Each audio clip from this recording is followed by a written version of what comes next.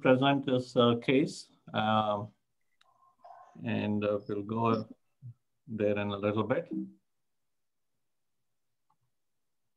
And I want to thank my colleagues, Selvi and Silvia, who've joined, and also Roy, Sriram, and Ravi. And I want to thank the support of John Stoline, my mentor, Mr. Charles Butt, and a HEB grant, Ms. Angela Deal for their illustration, and my institution. So this is actually this is a 60-year-old woman. Actually, she was referred for endoscopic resection of a large polyp, and what happened was she moved from the Carolinas to Texas. And she had a colonoscopy in 2012, but she doesn't remember, what happened then. One of the things is she recalls that she had a polyp, and this time she had a procedure in December. A 50-millimeter carpet-like polyp was found in the ascending colon, and it was partially removed by EMR. And the endoscopist makes a note, it was too large to be completely excised. And he also underestimated the size.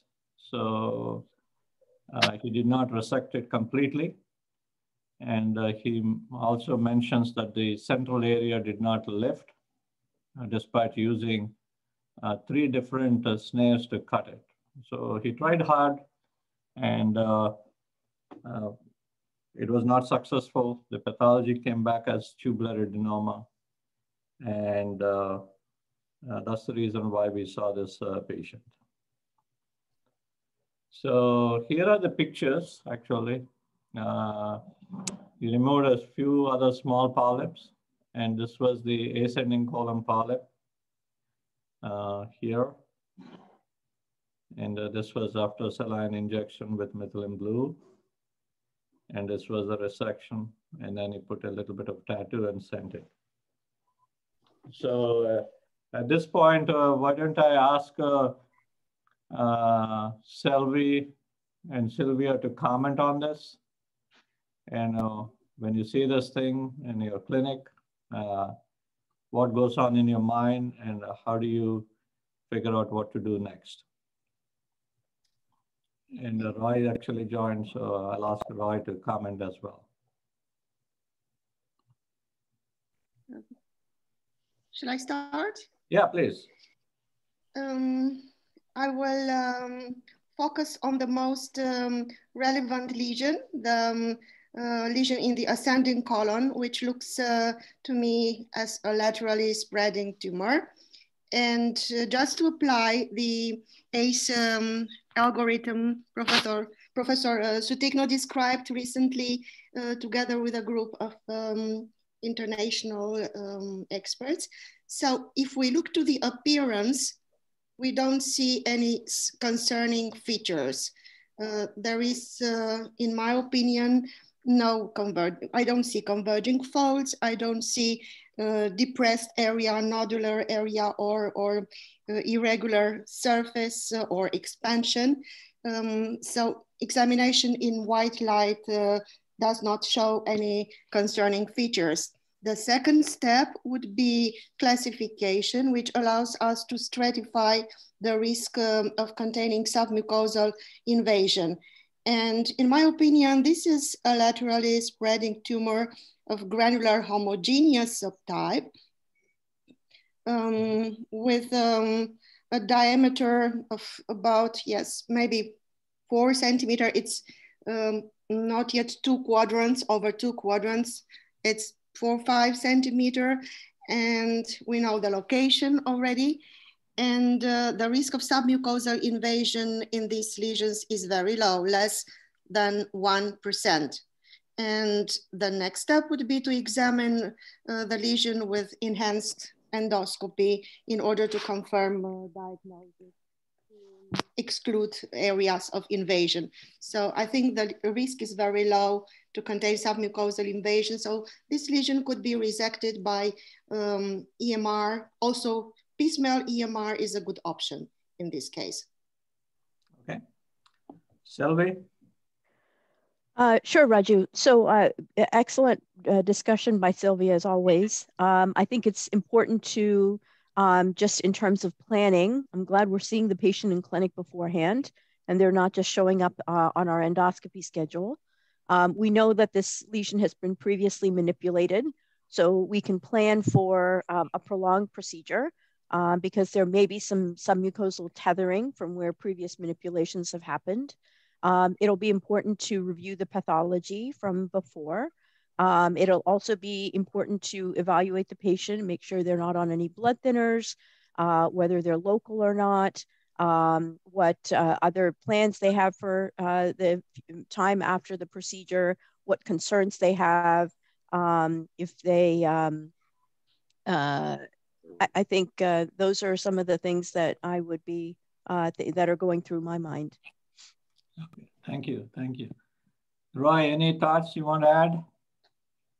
Looking at these pictures, it is truly unfortunate that the resection was probably incomplete the first time around, and the second time around, it showed that that it was already tethered, and then again a resection that's showing a massive residual that the subsequent outcome could be predicted that this lesion would grow at least the same size, if not bigger, and it will be tethered, and it would be quite difficult to remove.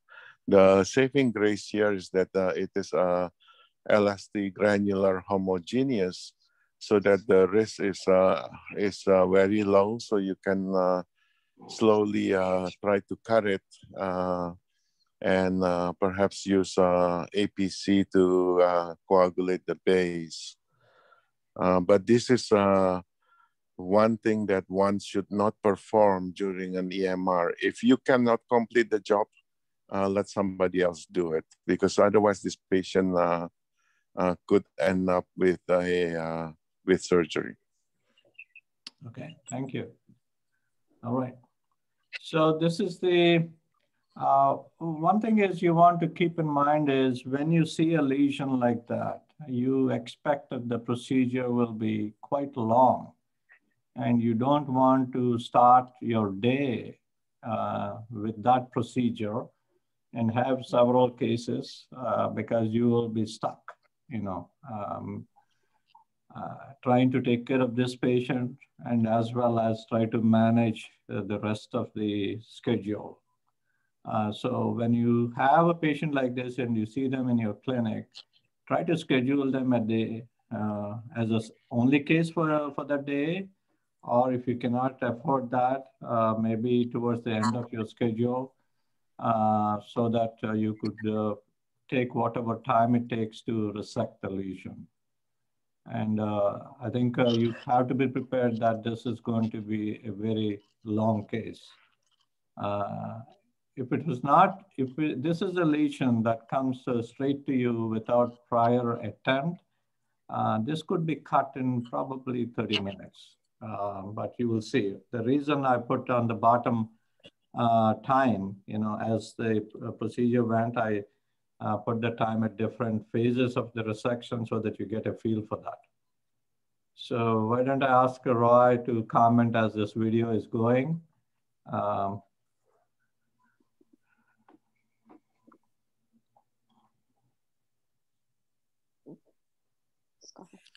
The lesion is like what we had described before. It is an LST granular homogeneous. It has evidence of tethering on the side, and overall the entire lesion looks tethered. Could this be cut? Yes, it could be cut if you have the right snare, the time, the staff to help you. The NBI was brief, but it didn't show any areas that has effacement. So this is a benign lesion. On this view, you can see the scar on the edges there. Mm-hmm. And, you know, I think as the endoscopist doing the job, you may feel like at this time that you're just being given the share of the blame if it's not able to be cut or has a bad outcome, and it's really a little bit unfair to the person on the receiving end, because this is going to be a complex cut. So you're right. Actually, one thing is when you are cutting a polyp that has been previously cut, right? You want to spend time to figure out where the scar tissue is. And you want to stay away from the scar tissue with your first injection. If you look at it here, the scar is almost like a U shape, right? On the anal half of the lesion or the distal half of the lesion. So you want to stay, if you start injecting here, you will not inject, it will be non-lift, or you will create a mucosal bleb, and then you will probably back off. So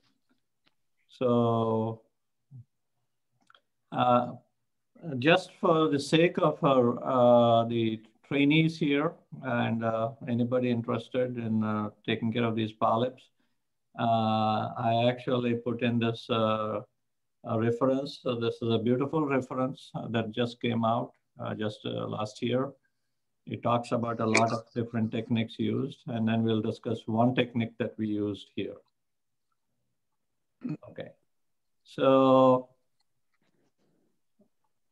this is what we did. You know, we tried to decompress the colon a little bit and went towards the appendiceal side of the lesion, and then start injecting saline with a little bit of methylene blue and try to lift.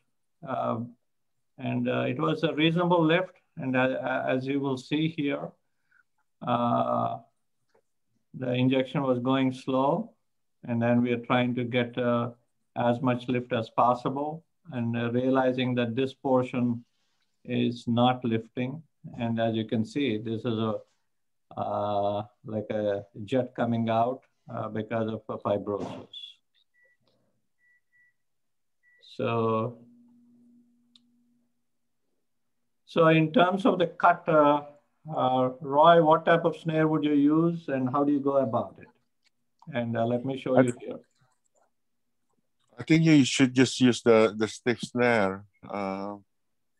Yeah. So the braided snare. And you're going to cut not big, but just small. Right, right. So you're right. And I'm glad that you pointed out having a stiff snare, braided snare. So this is a stiff braided snare. And we picked a 10 millimeter snare. And as you can see, despite the lift, as we are closing, about a fourth of the polyp actually slipped out of the snare. And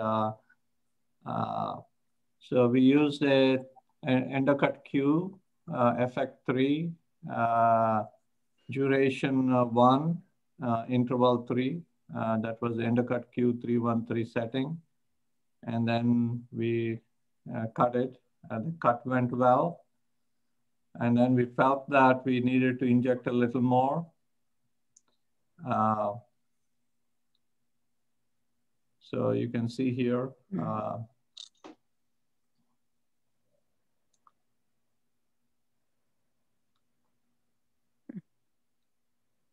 Again, along the rim, that polyp is stuck.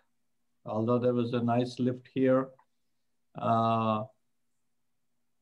And then you also want to make sure that you have enough lift. As you can see here, it is stuck here again from the scarring from the previous one. And then we thought, okay, let's try and see if we can cut that portion. And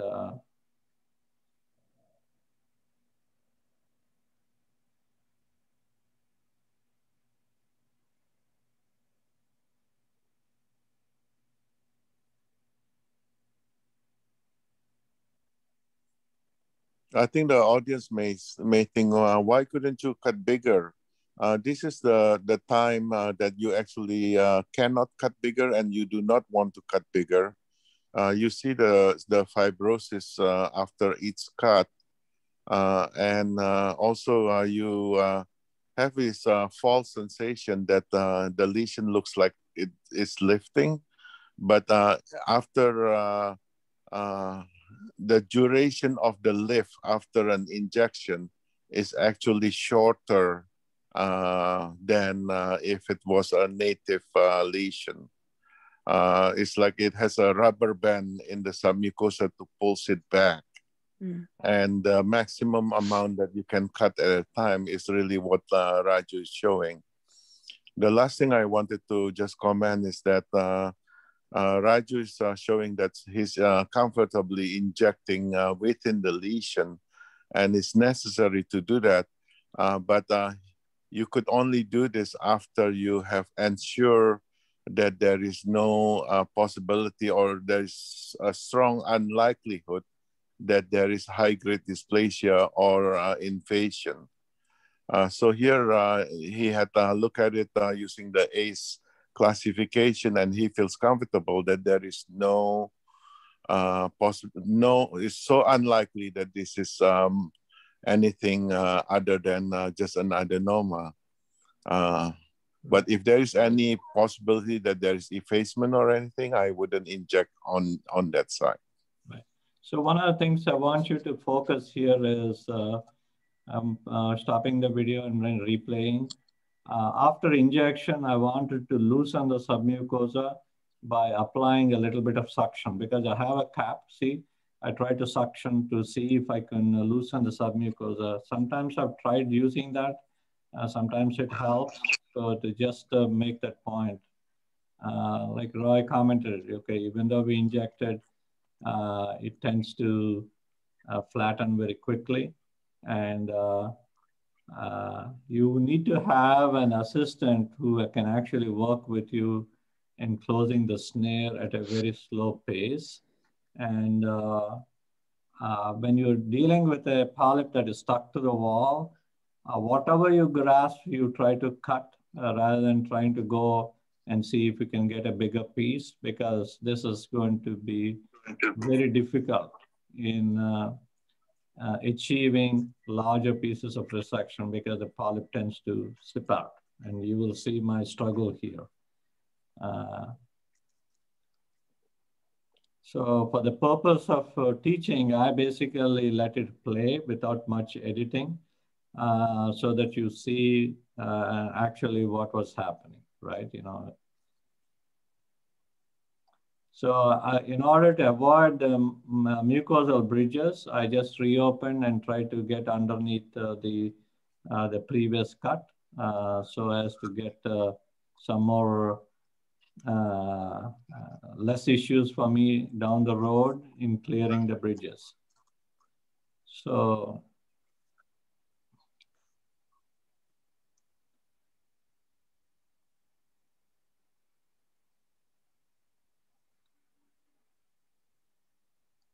Raju, you're trying to remove this section and it doesn't look like it's been injected. So you're right. You're right. I was trying to see if I can get to that other edge, right? So you will see whatever I was trying to do, I'm not able to get much grasp. You see that? You know, you notice that, you know.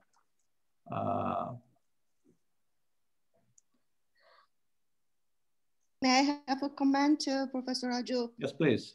Yeah. There is an interesting study from Japan showing there is histological distinction between the laterally spreading tumors of granular versus non-granular type, which explain why the granular subtype is easier to lift than the non-granular. It's not only the fibrosis, they suggested in a very elegant study, they found that the muscularis mucosa underneath in laterally spreading tumors, granular, homogeneous, is wavy and easy. When we inject, it's easy to lift the lesion.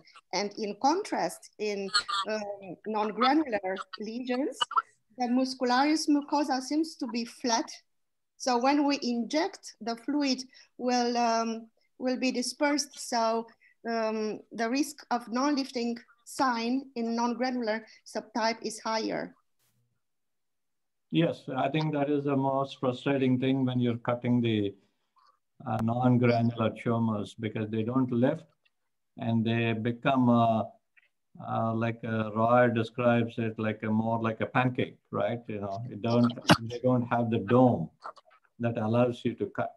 So you could see that, and I put 30 minutes here because they took about 30 minutes into the procedure trying to cut this polyp.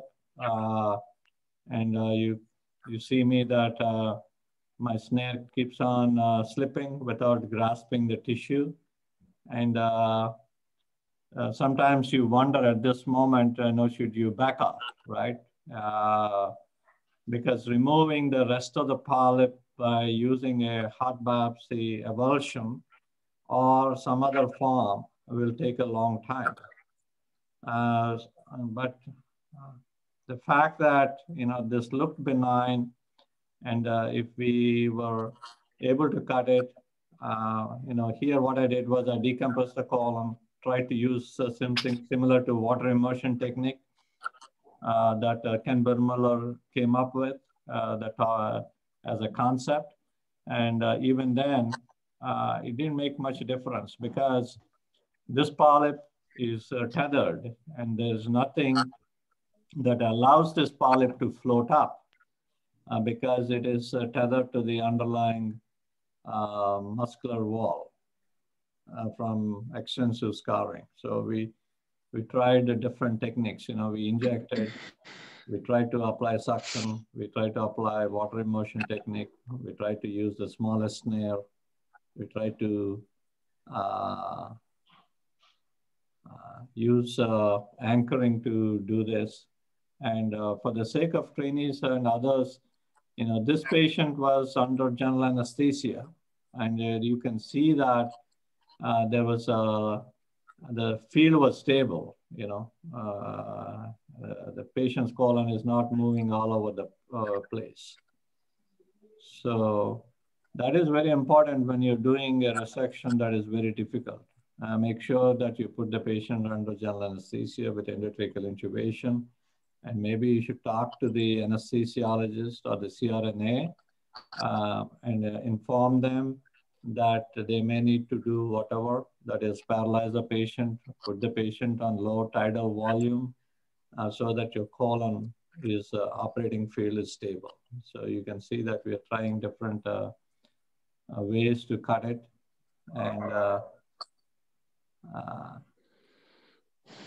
still struggling, as you can see that, Yeah, I wanted to show you that, okay, it's not that, all polyp resections are straightforward, and especially as you all commented.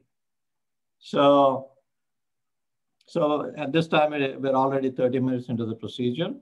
And then we decided that maybe we should use a hot biopsy avulsion.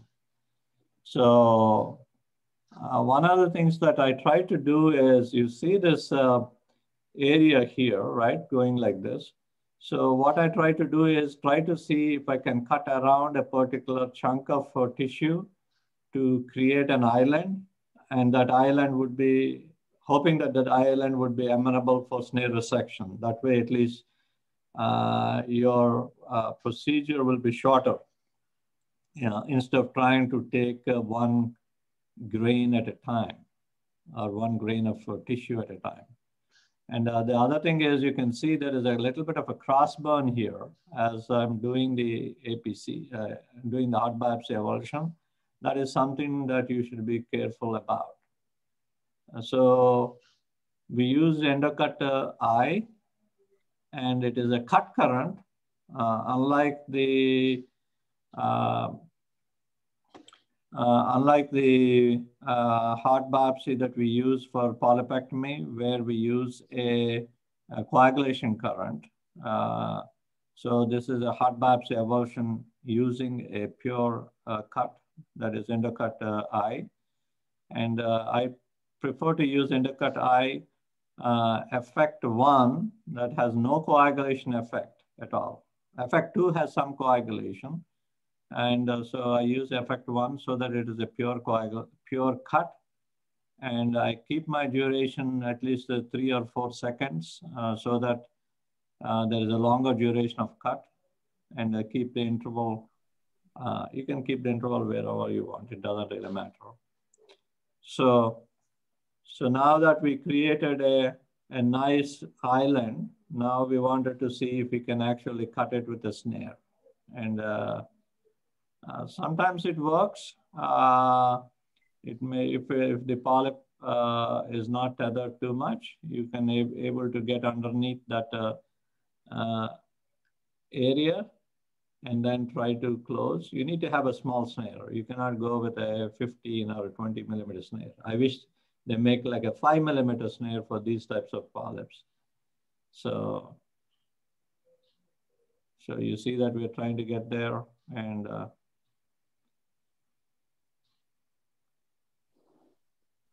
again, it's still tethered, so it really did not work as I anticipated. And then I went back to heart biopsy avulsion and trying to go back picking at it one piece at a time.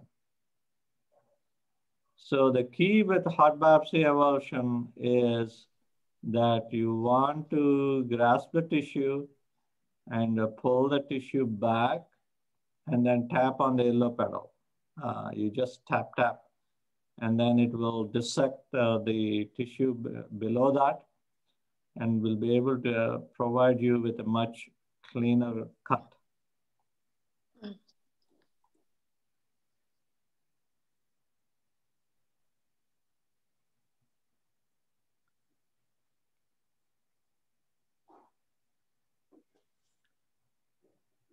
So Roy, any comments on that? It's risky. It is risky. You're right. I think the one comment I wanted to say is that the non-lifting sign has really 2 components. Number 1 is that when the lesion really cannot lift. And number 2 is that if the lesion appears to lift, but you actually cannot capture it using a snare, just like in this case.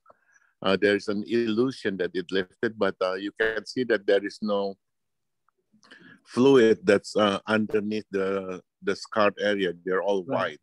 Right. And that's another non-lifting sign. See how thick the fibrosis is? It's like amazing. This is a lesion that will be very hard for an ESD guy to cut because he will have no plane to cut and easily can get into you can get into problems with a perforation, probably lots of perforations when you try to do that with ESD, because it's not a small area of fibrosis. A small area of fibrosis, they will be able to figure out a way to cut around. But when you have a large segment, then it becomes very difficult. And I think heart biopsy avulsion does help in those situations. Here, as I was cutting here, I saw this white structure. One of the things that we don't really, people who do EMR don't realize vessels, while people who do ESD are always looking for vessels and coagulating it. And as you can see here, I saw this and I didn't want to get into trouble by leaving it alone because there's already some damage to the wall, probably will get into trouble with delayed bleeding. And I thought that I should take time and coagulate that vessel. One thing you don't want to do is pick that vessel with a heart biopsy and then get into a big bleed there. So we use a hot bath, we used a coagulation grasping forceps and applied a soft coagulation, effect 480 watts to at least coagulate that vessel. That vessel actually bothered me to the point that I should treat that. I see Ravi here. Ravi, any comments? Joseph? No, it looks like a very difficult case. Very difficult. Right. So it's all right. I think it's good to see this. And okay, so we went back because this edge still has a lot of polyp tissue there. You don't want to bail out by trying to ablate with APC when you have visible tumor. The reason is when you have visible tumor and you ablate it, it is going to come back. You will have a very high recurrence rate. So you want to strip as much of all the visible tumor with either a hot biopsy avulsion or a cold biopsy avulsion. I prefer hot biopsy avulsion because with cold biopsy, every time you take a piece, it's going to bleed, and then you don't know what is normal tissue and what is abnormal tissue. So I prefer hot biopsy and try to go slow. Only thing is, as you have seen, I've taken precautions not to get into trouble with a cross burn because the tip of the biopsy forceps is not insulated. So now it took about 80 minutes by the time we reached here. And this is what it is by the end of multiple piecemeal resections and hot biopsy avulsion. So you want to take time and examine whatever you have done to figure out if there is any other area that you need to treat. So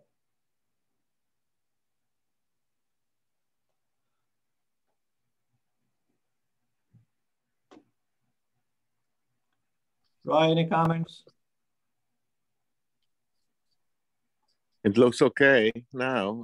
The edges are still not clean though. Right. So you need to clean that up. Right. It will take a long time. Right. So we thought that, okay, we got enough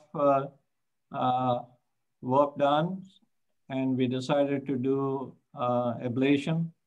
And as you can see here, my goal for ablation is to achieve like a brown effect, almost like that would look like almost a little bit charred.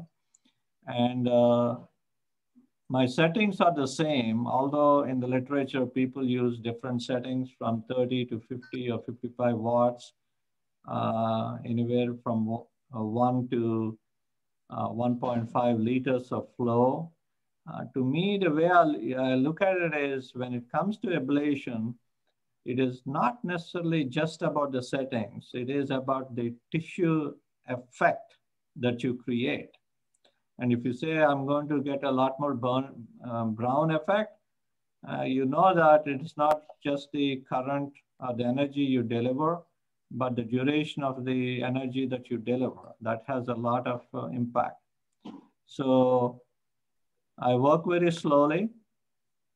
I use a forced APC, and that's what I've been using all along. And then tap one point at a time and looking at the tissue. And I'm actually creating a lot more brown effect in the area where we actually did a lot of hot biopsy avulsion because one would expect if recurrence would happen, that's the area where you would have recurrence, not where you cut it with a snare. So as you can see here, we are slowly going millimeter by millimeter to create ablation. And this is only possible if you have a stable operating field. And you may be wondering why I'm repeating that again and again, because traditionally we endoscopists keep thinking that, okay, this is another colonoscopy. We can do it with maybe total intravenous anesthesia. But depending upon the patient, some patients may breathe deeply, up and down, and that might create a field that is moving up and down, and you have to coordinate with that. This is an unedited segment of video. As you can see here, you have a stable operating field just because the patient was under general anesthesia, paralyzed. So Raju, yeah. Why don't you use the tip of the snare and save some money for MD Anderson?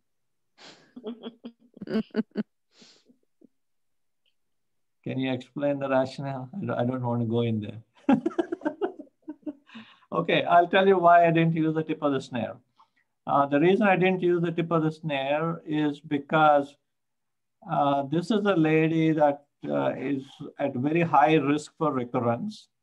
And, you know, my own experience has been for the last 10 years using APC. You have very good outcomes when you can create a Brown effect. Although there's no controlled trial between APC and snare tip soft coagulation, I wanted to achieve the tissue effect that I wanted to see. I'm not sure that I could achieve that with this snare tip. So that's the reason, to give an explanation. So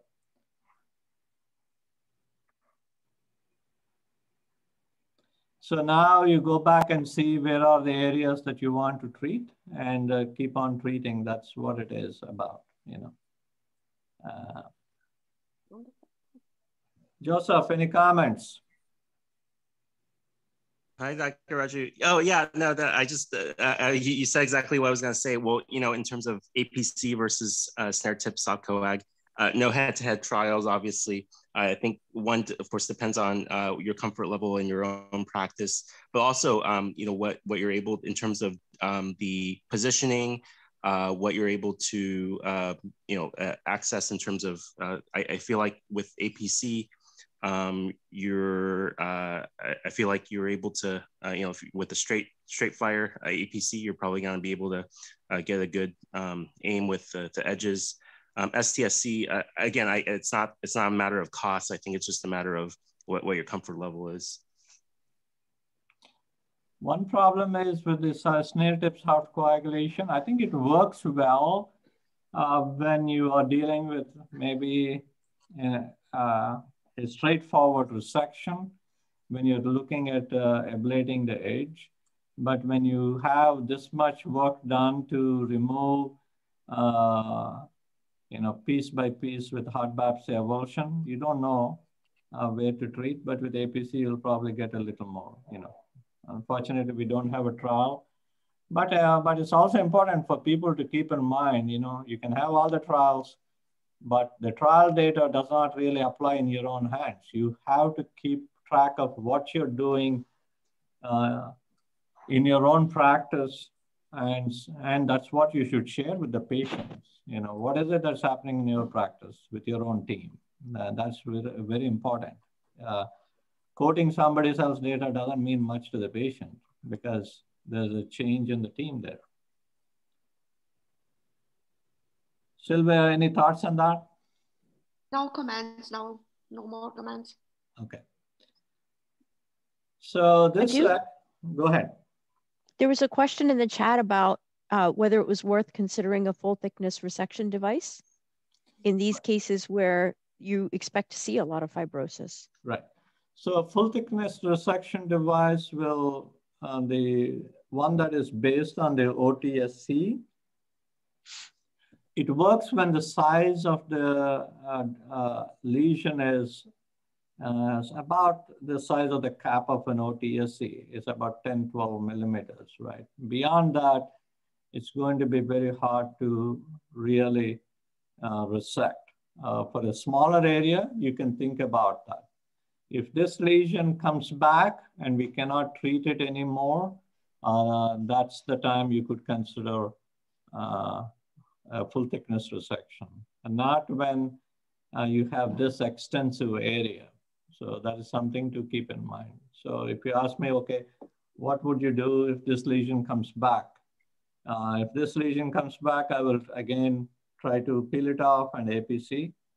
And then if it comes back again, if it is very small, then you could consider full thickness resection. Depends upon how much is the size. I think it's a good question. I strongly encourage you to read that article that came in GI Endoscopy last year that I put the reference there. And there's a lot of interesting material that we'll benefit from. Okay. So this patient is about, so by this time it took about 120 minutes to come here to resect this lesion. This patient is coming from about 2 hours away from MD Anderson.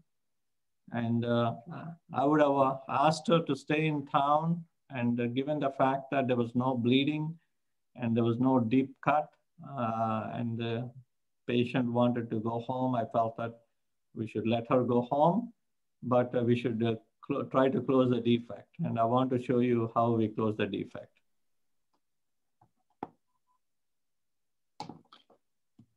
So we saw this technique last time, that is applying the clip into the submucosa to make that wound smaller.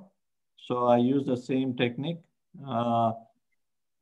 picked a wide wingspan clip here and tried to go one below the other, but giving a little bit of a gap in between. And that gap would allow you to bring the mucosa to mucosa later on. So you want to consider that as an option, not put the second clip very close to the first clip. So you want to give yourself a little bit of a gap.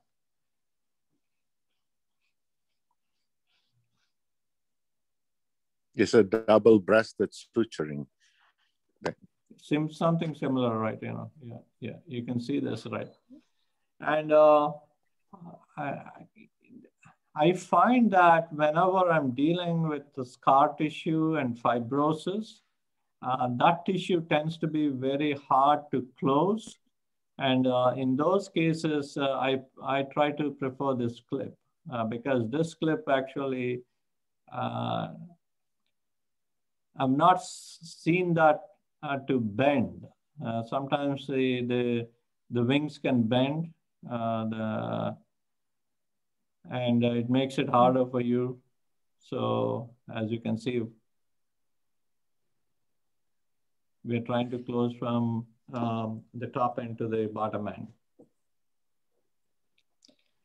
And the other trick that you want to keep in mind is when you're doing the type of closure, make sure that you have your colon decompressed to keep your wound smaller so that it allows you to close. So when I find it difficult to rotate the clip, and then I use the resolution clip. The first set of clips are made by Microtech, so you know what clips are being used. And as you can see here, I'm struggling to get in between. So in those cases, the resolution clip actually makes it easier because it got a much finer controlled rotation. And you have to be very careful in deploying the clip. And here it's a little bit of a blind deployment, as you can see, because of the difficulty. And what happened was the clip actually did not go and reach the other side. So it was hung on one side. And I felt that I should just remove it. And I don't have to come out all the way. You can just leave it there because it's not open. If it is wide open, like a T-shape, then I would actually come out. I don't want to leave a T-shaped clip especially in somebody who has diverticulosis, because it can get hung on those areas. So.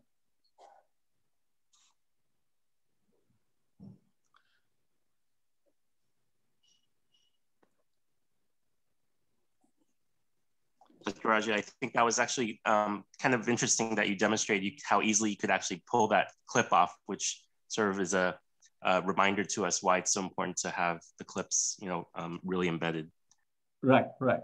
The other thing is, that would have made my job very difficult because it will be hanging in there. So I thought that I better take it off. And then I came to the appendiceal side of the wound, and I'm trying to get in between the two edges and then try to close.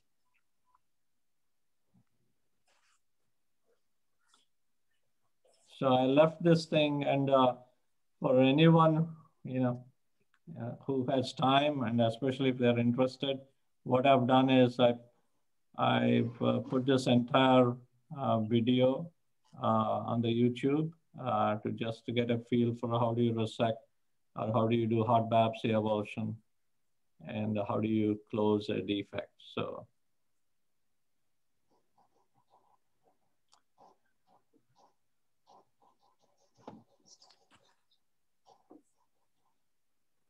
I would let it run, and maybe we could actually have some discussion. What are your thoughts, Roy? Raju, would you agree that the hot biopsy avulsion technique should not be a primary technique to cut even a native lesion that looks like this? The hot avulsion is really the last resort, so to speak. Yes, I agree fully with that. And I think Sriram, appreciate your thoughts on and comments. You've got about more than 2 hours of anesthesia and lots of clips and expensive things. Would it been about the same time, effort, and cost to just go to a laparoscopic surgery and take this down? Yeah, actually, Dr. Graham, I'm glad that you bring that up. What happened was, somebody who's healthy, otherwise, trying to do a laparoscopic right hemicolectomy would be simpler. And it's interesting that the referring gastroenterologist, although he struggled to remove this polyp, when he saw this woman in the clinic, he laid out the game plan very clearly, and I appreciated his beautiful note. And he actually commented that, hey, you can actually have surgery here close to home. It will be one attempt, and you don't have to worry about the polyp, and you're done. Versus, if you go to some place, they will have, it will be a little more complicated procedure. And after the end of the procedure, there is a chance that it may come back. It may require multiple procedures. And at the end, you may even require surgery. He actually laid out everything. And this patient actually wanted to go this route. Raju, the one comment that is the thought process, and that led to doing this. And as you can see that, we struggle. And I feel that, one should not forget about the role of surgery, and maybe it would be much easier to do, especially when somebody is young and healthy, like this patient. Raju. But some patients would want to keep their colon for whatever reason. Yes, Roy, sorry. I must say that I disagree. Because when you look at least in the large studies of partial colectomy for benign polyps, there is still quite a significant risk of mortality. I think the rate is actually 0.8%. So if you round it up to just like 1%, that's like, if it was you, if it was myself, I wouldn't take a risk of 1% if I can have this done by endoscopic means. And there's also quite a lot of risk of morbidity. So yeah, it becomes riskless for us because if somebody else is doing the surgery. But for the patient, it's still a lot of risk. And if it happens to her, it's like a full risk, 100% risk. So I wouldn't just say, oh yeah, the risk of surgery is negligible. I think surgery should be really reserved if it's like something that's malignant for sure, or something that's completely impossible to be removed by an expert resectionist. You know, you're still talking about, you know, maybe 3 hours of general anesthesia, which is where one of the major parts where the risk comes from.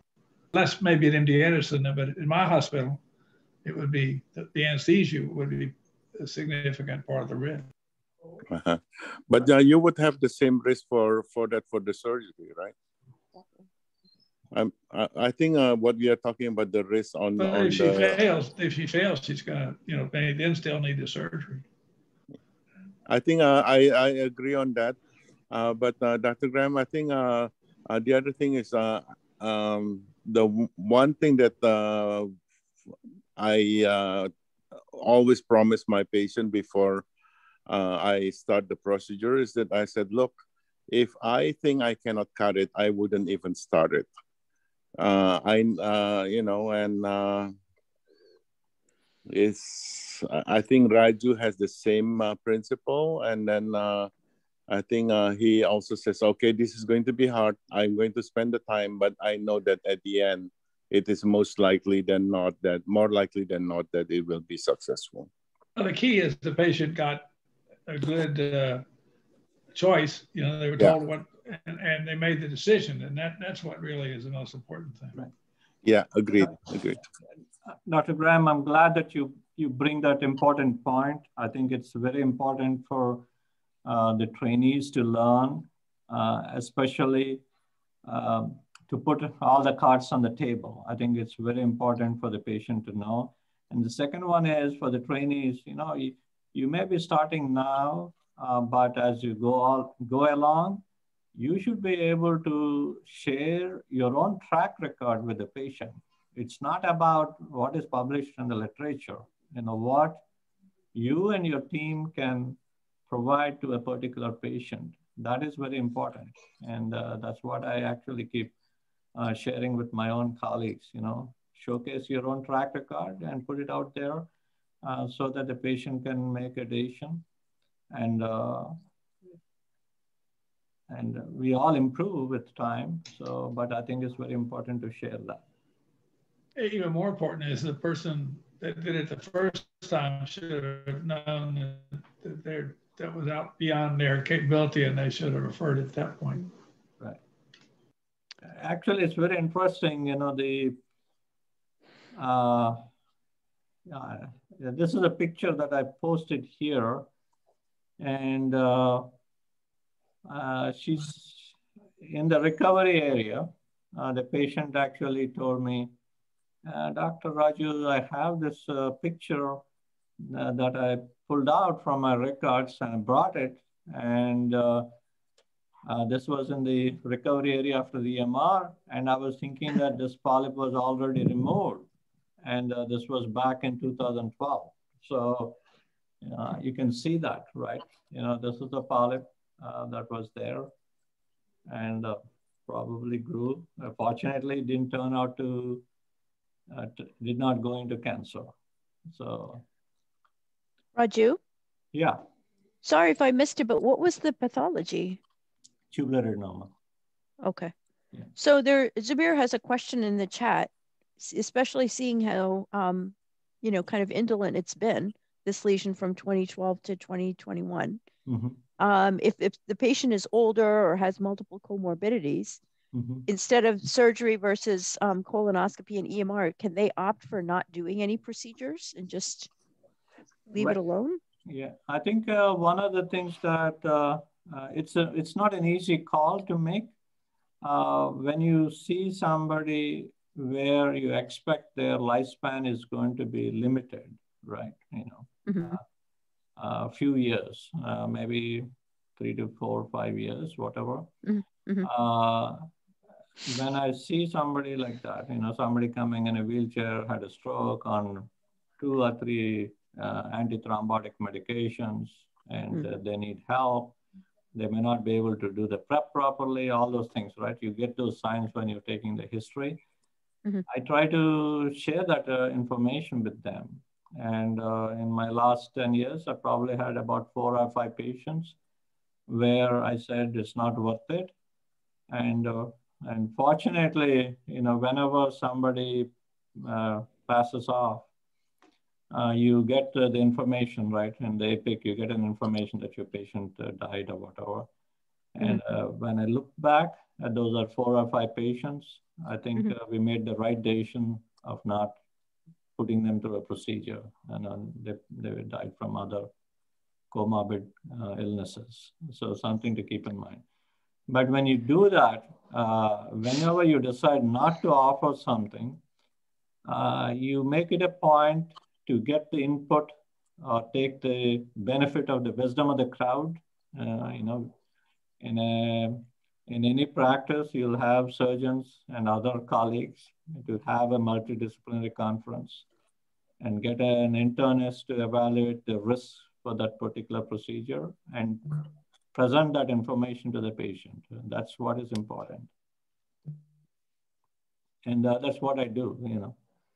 When I decide not to do, I make sure that I get the input so that the patient and the family knows that we are not just shooting from hip, but we are getting the input from other experts in the field. May I have a short comment to Silvia's question? I think this is a very intriguing question indeed. In a patient who's 80 plus and has a lot of comorbidities, and the patient opts not to have any intervention. I think the opposite is we have seen, probably all of us, a patient who, despite all these conditions, comes back in 5 years with a cancer.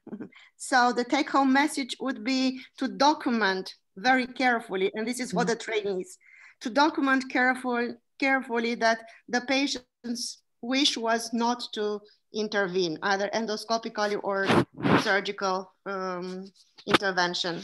Documentation is key in this case. Oh, thank you, Sylvia. Great, yeah. All right. So Sriram, any thoughts?